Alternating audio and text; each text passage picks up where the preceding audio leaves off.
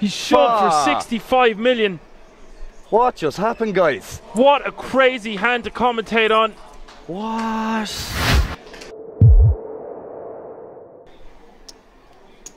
Casual Sunday. We got past Focus Friday. Yeah. Linaras with a monster here on the button. Ace Queen of Diamonds. 3.7. The problem I have with Lehmann is he's shown a propensity to be very impatient, even though he has battled back well. So at some point he might just get fed up with the heads up battle, even though it's for the bracelet and so much money is the difference between first and second place. Depends what happens here. He's liable to he's like a placid volcano. Yeah, just got to erupt every now and again. Yeah.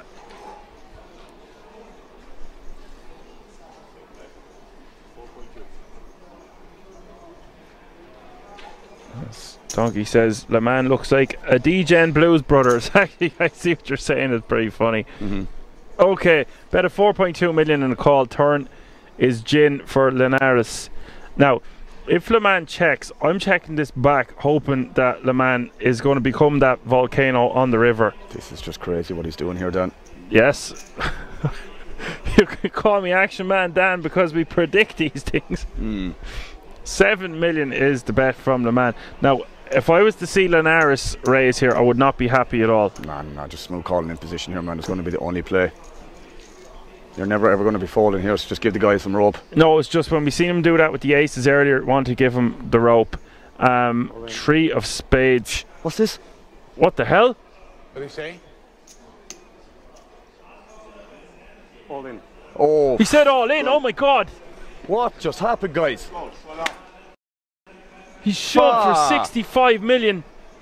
What just happened, guys? What a crazy hand to commentate on. What? We just called it. The placid volcano has erupted. Lehmann has finished in second place. What just happened, guys? I don't care. He says he doesn't care. Linaras has prevailed as your World Series of Poker Europe. It feels like shit. I'm always runner-up. But it's fine. It's fine. It's a nice place to be in.